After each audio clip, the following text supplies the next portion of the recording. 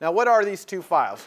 Now is where I have to talk about this MVC thing, okay? So MVC stands for Model View Controller, okay? Model View Controller is a way of kind of dividing up all the classes in our object-oriented app into three different groups: the model group, the view group, and the controller group. Okay, what are those three groups? The model group is what our program does that's UI independent. So for a calculator, it's going to be all the calculating, the things that actually does the calculations, right? That's UI independent. That's going to be our model. Okay?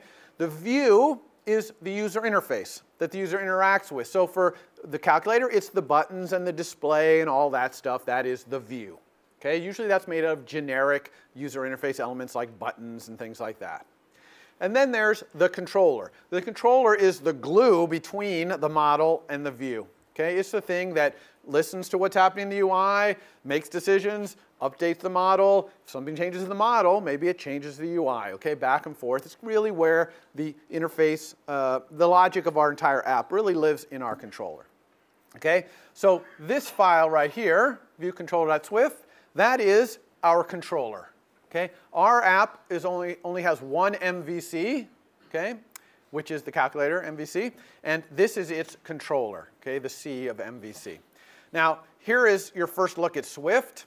I'm going to explain this real briefly. You can see that Xcode has thrown in a couple of methods for me. Everyone knows what a method is. They're so exciting that I'm going to delete them.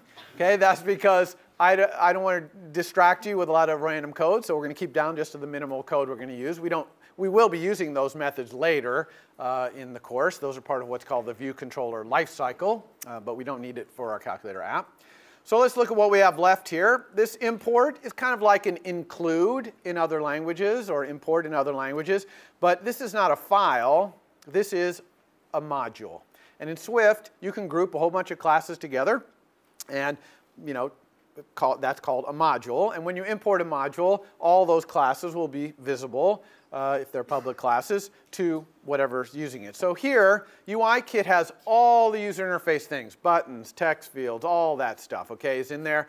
And so since we're building a UI app here, a calculator, we're going to import UIKit, and you're almost always going to import UIKit. Okay? Now in our model, where it's UI independent, we're going to probably be importing Foundation. Foundation is that core services thing. Okay, because we might be doing networking and databasing in our model, but we're not doing buttons and stuff. So those are the two main things you import. Okay, here is the definition, or declaration really, of a class. Okay, in Swift is what it looks like. You got the class keyword. This is the name of the class, view controller. Now this is a pretty bad name, okay, because it's very generic, view controller.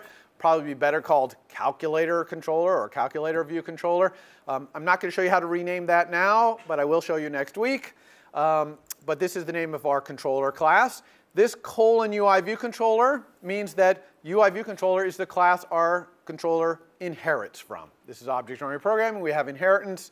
This is the inheritance. Single inheritance in Swift. Okay? All controllers, all MVC controllers must inherit from UI view controller, either directly or indirectly from UI view controller. Okay? And then we have curly brace here. Inside those curly braces goes all of our properties and methods. Okay? Properties are like instance variables. Everyone knows what an instance variable is, right? So our property, we call them properties in Swift. They're very powerful in Swift, the instance variables.